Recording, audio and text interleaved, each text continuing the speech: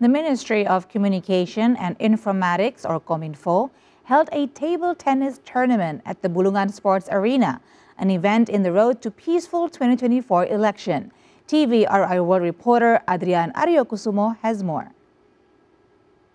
The table tennis tournament hosted by the Ministry of Communication and Information, or Cominfo, will be giving an opening remarks at the Bulungan Sport Area, Jakarta, where he will emphasize that the tournament aims to bolster public engagement in sport activities.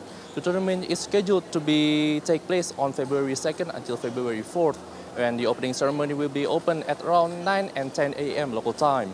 The event will be attended by notable figures such as Minister of Communication and Informatics and Minister of Women Empowerment and Child Protection, and also the Minister of Youth and Sport, or we can call it Menpora.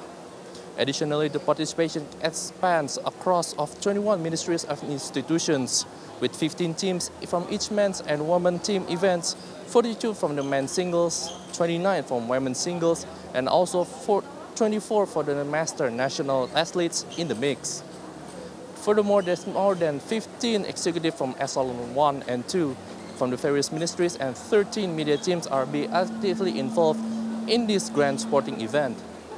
And lastly, the table tennis tournament is also intended to be as a form of participation in promoting peace for the upcoming 2024 elections. I'm Adrian Ariokusumo with camera person Arianto, reporting for TVRI World.